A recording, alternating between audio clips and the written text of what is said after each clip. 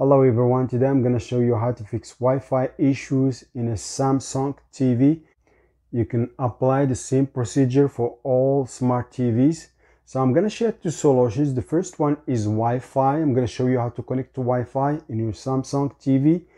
And the second solution is going to be a wired connection. So let's go to settings. I have a Samsung TV, so I'm going to go to General. And just look for network, where it says network in your smart TV. Network status. If you see a red X, it means that your TV is not connected. Open network settings and connect to your Wi-Fi. So this is wireless and this is wired, where you have to connect a cable. So I'm gonna start with wireless. Select your Wi-Fi and just enter your Wi-Fi password. Press show password just to make sure you have entered the right password to avoid any connection errors. Press done. You should get a notification once it's connected. It says successful or success. Your TV is connected to the internet. Back to settings. Go back to network status. Your TV is connected to the internet.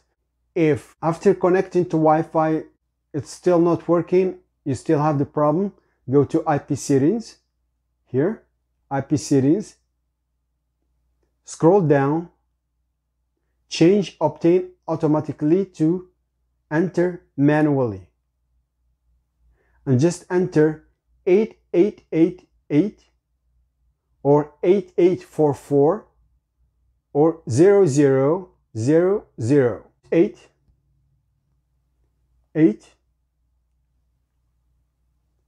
again and press OK. If this number does not work for you, change it to 8844 or 0000. So it's gonna save this. So as you can see, it's still connected. Now I'm gonna show you how to set up a wired connection using an Ethernet cable. So to set up a wired connection with your Samsung Smart TV or with any other Smart TV, you need this. You need an Ethernet cable. One end goes on one of the ports, on one of the yellow ports on your Wi-Fi router, and the other end goes on the back or on the side of your TV. So once you connect the cable to your TV, you will get this notification. Network settings, network LAN cable is connected. Do you want to set up wired network? Press yes.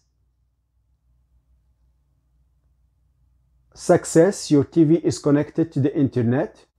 So let's go back to General. In your Samsung TV, network, open network settings.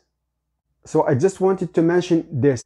If you don't see any Wi-Fi's here in the list, it means that the Wi-Fi card is damaged in your TV, so you'll not be able to connect to Wi-Fi. Always test your TV close to your Wi-Fi router. So that's it, guys. That's what I wanted to share with you today. Don't forget to subscribe.